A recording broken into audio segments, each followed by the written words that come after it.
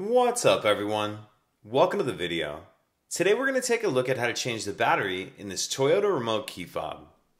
This Toyota key fob is going to use replacement battery CR2016. I'll put a link in the description box of this video to where you can purchase these batteries if you're in need. The other thing I'm going to be using is a flathead screwdriver.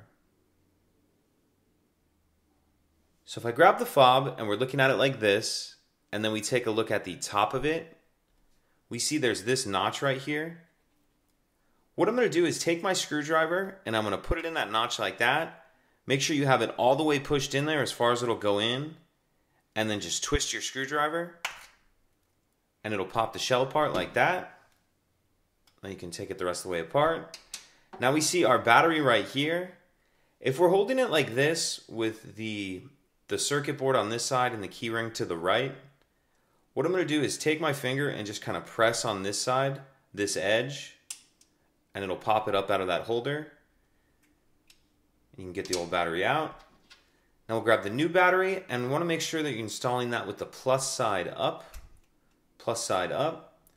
And what you kind of want to do is tuck this edge in first, tuck that down in there, and then snap it the rest of the way down into place. Make sure it's snapped down in that holder, and then we can put the shell back together. That'll just snap together. And that's it. If you have any questions, please let me know. If you could take a second to like and subscribe, it helps us out, and I'd appreciate it. Thank you.